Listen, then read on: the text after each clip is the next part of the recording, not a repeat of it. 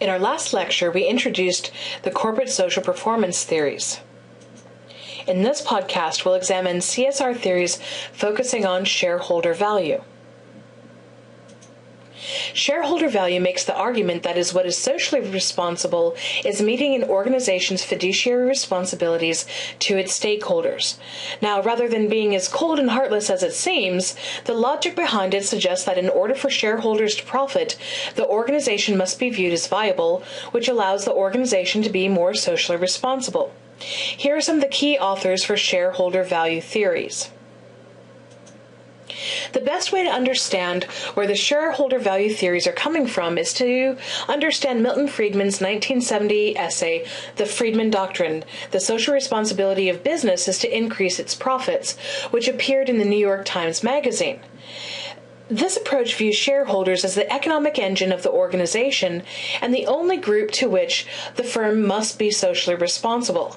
As such, the goal of the firm is to maximize profits and return a portion of those profits to shareholders as a reward for the risk that they took for investing in the firm. He advocates that shareholders can then decide for themselves what social initiatives to take part in, rather than having their appointed executive, whom they appointed for business reasons, decide them. Friedman argued that a company should have no social responsibility to the public or society because its only concern is to increase profits for itself and for its shareholders, and that the shareholders in their private capacity are the ones with the social responsibility. He also wrote about this concept in Capitalism and Freedom. In it, he argues that when companies concern themselves with the community rather than focusing on profits, it leads to totalitarianism. So in the book, Friedman writes, there is only one social responsibility of business, to use its resources and engage in activities designed to increase its profits, so long as it stays within the rules of the game, which is to say, engages in free and open competition without deception or fraud. So the idea of stockholder theory, some argue, though, is inconsistent with the idea of corporate social responsibility, something that's at the cost of the stakeholder. For example, a company donating its goods or services to help those hurt in a natural disaster in some ways may be considered not taking action in the best interest of the stakeholder. But instead, Friedman argues that shareholders should themselves decide how much and to whom they'd like to make donations. So some may argue that goods provided to society in times of need build further allegiance to a corporation and, in theory, meet the stockholders' theory requirement in order to look after the best interest of the stockholder. So the Friedman Doctrine is certainly controversial. In left-wing social activist Naomi Klein's book, The Shock Doctrine, she criticizes the theory, saying that most citizens become impoverished while corporate elites gain enormous wealth with this perspective.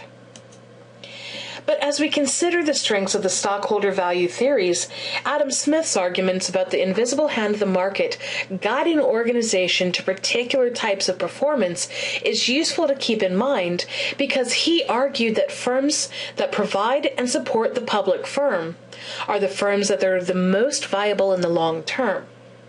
So the strengths of this perspective are typically defined as enriching shareholders, but improving the overall economic performance of any organization, and that self-interest by organization should then maximize long-term thinking. In short, organizations cannot abuse its community if it wants to be viable beyond just tomorrow.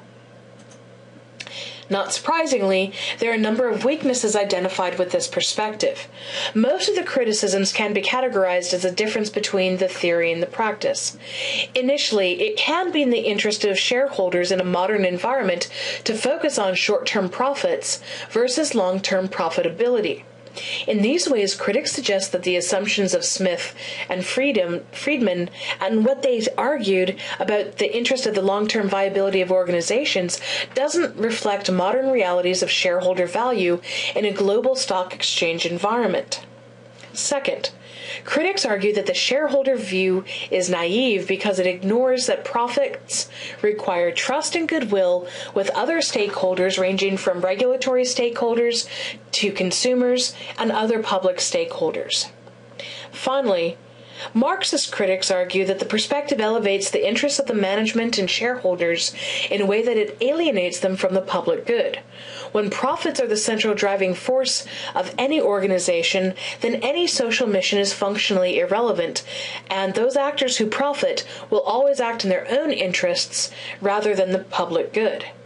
So it's controversial, and it's certainly one that has fallen out of vogue, but it's important to understand because the threads of shareholder value you find emerging in criticisms of social responsibility and in arguments about the purpose of business in a lot of different ways. So whether you take a Friedman perspective, that is the absolute ignore social good, focus on the shareholders and let them decide, or you take more of an Adam Smith argument that says that, it's in the long term in the interest of the shareholder to do good, for an organization to do well, it's still an interesting but controversial approach to theories that focus on corporate social responsibility.